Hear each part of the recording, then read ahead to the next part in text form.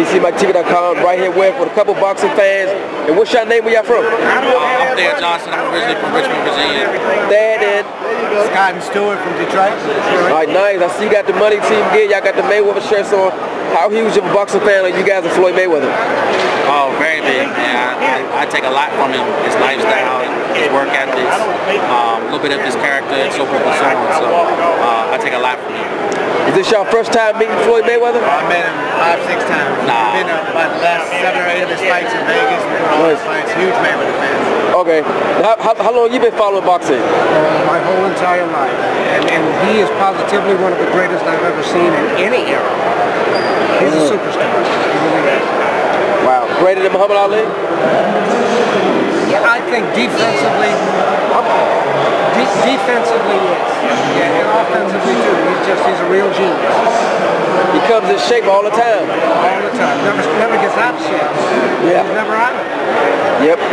So anything you guys are going to say to Floyd Mayweather when you meet him? Anything in particular? Just keep inspiring, man. We got your back. We support it. We here all the way. Just keep inspiring. You know, and keep leaving that legacy for not only his kids but for others. Right.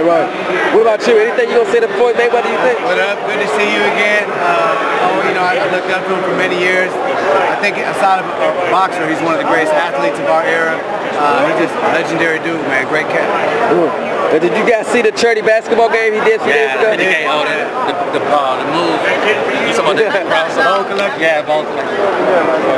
So what'd you guys think of the game? It was good. It was good. It was good.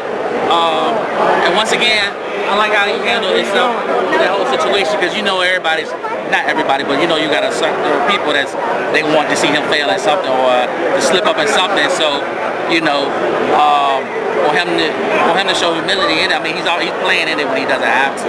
You know, I think that's great within itself, man. So for him to be active and stuff like that, the charity basketball events and stuff like that, I think that speaks for itself. Right. What about you? Do you think people are more focused on him getting crossed up as opposed to him doing You gotta understand, most people unfortunately like to see people fail, and you got a lot of loyal Mayweather fans like us, but you probably have more people that don't like him because he's undefeated and he's perfect. So you always have people that are hating on him and want to see him fail. But we couldn't do it in the boxing ring. You can't do it in life. Exactly. So you get a professional street ball player that crosses him, who does it to everybody every day. Right. That's all it is. Yeah. So do you guys think maybe people should focus more on the charity portion and get it back? Yeah, most definitely. Absolutely. Yeah, focus on how he loves himself and his family, you know, first and foremost, you know, and the positive things that he does in the community, you know what I mean? And across the world. Yeah. You know, he's always in the different countries, doing different stuff. I know at least 5 people personally that work for him, and they've been with him for years. Nice. So one of them is his best friend. Nice. We went to school together. So, you know, I watch how he handles, how he interacts with them, and it says a lot about him. So. Right.